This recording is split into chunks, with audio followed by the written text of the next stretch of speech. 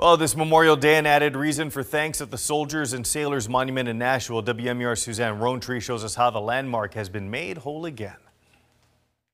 The Soldiers and Sailors Monument in downtown Nashua has been standing here for nearly 130 years, but for decades it was missing one thing until now. Made of granite and bronze, the Soldiers and Sailors Monument was erected in 1889. But about 40 years ago, the bronze sword in the soldier's hand disappeared twice.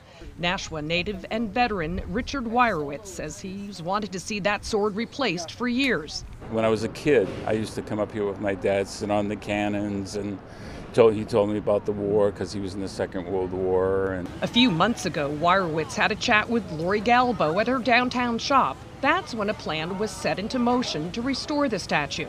And I thought, you know what, let's do it. Let's see if we can get it accomplished by Memorial Day to honor our veterans. She's a bulldog, and so I told her, and she just carried it through. I spoke with people in City Hall, to the Department of Parks and Recreation, and then I called Make It Labs, and it all started to just work. Mordecai Velt of Make It Labs says the tricky part was finding out what kind of sword the soldier had been holding. We had a couple of really grainy pictures in an old book about this monument, but by looking at the type of hilt that is up there and doing some historical research, it's a specific naval cutlass that was an M1841 by Ames. The sword, now bolted into the monument, is made of urethane resin and covered with a special powder to make it look like bronze. Now that the project is complete, hopefully that sword will stay there forever.